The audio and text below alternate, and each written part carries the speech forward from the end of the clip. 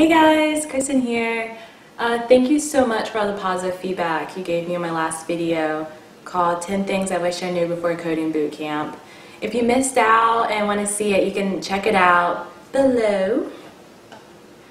Also, don't forget to subscribe if you want to see more videos. I am starting to roll out a video every Sunday, so come back.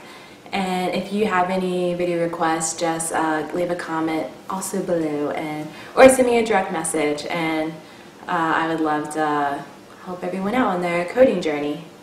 Today I want to cover a question that has been recurring lately, and it's about how overwhelming it is to choose a coding bootcamp. And many of you have been asking me how I chose Tech Talent South. So what I'm going to do is walk you through the thought process that I had, and I will list the top things that you should prioritize over anything to make the best decision. I had 5 schools in mind. They were Tech Talent South, obviously, the Iron Yard, Designation, Foundry, and Bloc. The first one I nixed was Bloc. Bloc is an online coding school, which is great for people who are working full-time, and if you want to go at your own pace. I nixed that immediately because I tried Treehouse. I can barely even finish codeacademy.com. So I just had to be realistic about it and say, okay, am I really going to finish this program? Most likely not. Even though they have mentors on there, but most likely not. So I nixed that one. Fourth one I nixed was Designation. Now, they are a killer coding school in Chicago, and if you haven't figured out yet, I live in Charlotte, North Carolina. And I could find housing, yes, but it just did not align with my career goals. Yes, it's a lot of user interface, user experience, design stuff, which I love. I'm really the front end stuff. However, for career-wise, like, I wanted to go to a school that could connect me to other employers, and I did not plan on living in Chicago, so it just wasn't smart to go out of state and then try to find a job out of state. So I nixed Designation.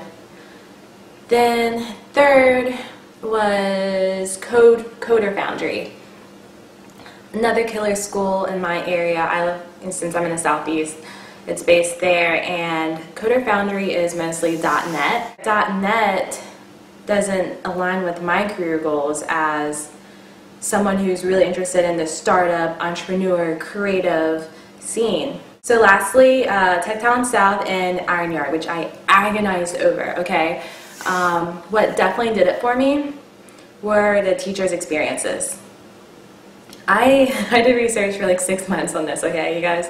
And I loved the energy I got from the Iron Yard. Same with Tech Talent South, but something really resonated with me with the Iron Yard. But you know, guys, you really have to think with your brain and not with your gut feeling, because at the end of the day, these companies are a business and you need to make a profit, okay? Now, I talked to both teachers at Iron Yard and Tech Talent South, and the Iron Yard teacher, yes, he got his master's degree in computer science from Berkeley, and yes, he has taught a graduate class, so he knows what it feels like to be in front of students.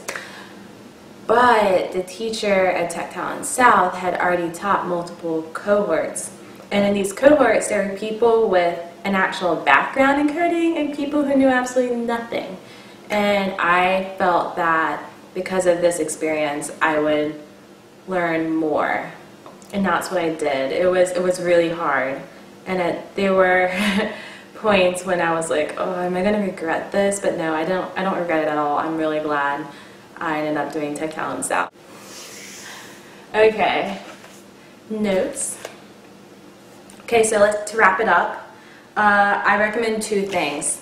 If you feel overwhelmed, prioritize these 2 things, okay? Your career goals. So think about the workplace that you envision yourself in, and think about the job position that you want to have. If you're leaning towards front end or back end, just go with your gut feeling. Like, you should always focus on your strength and improving that. because that will be so easy to market, especially when you're new to this industry. You need to get your foot in, and if you already naturally have an eye for design and user experience, then just head that way, because you will continuously be learning more things in this career path. I mean, it's the tech industry, there's always new stuff, so don't feel like you're pigeonholing yourself by focusing on one or the other. Definitely go with your strength, unless you naturally have a knack for both. Look for full stack school, okay? Second, teacher's experience, okay? And it's a huge deal if you think about high school and college. If you have a poor teacher, or if your teacher just doesn't really teach the way you learn, and when you ask questions, they can't really answer your questions, there's just a gap there, there's a disconnect, you're not going to learn.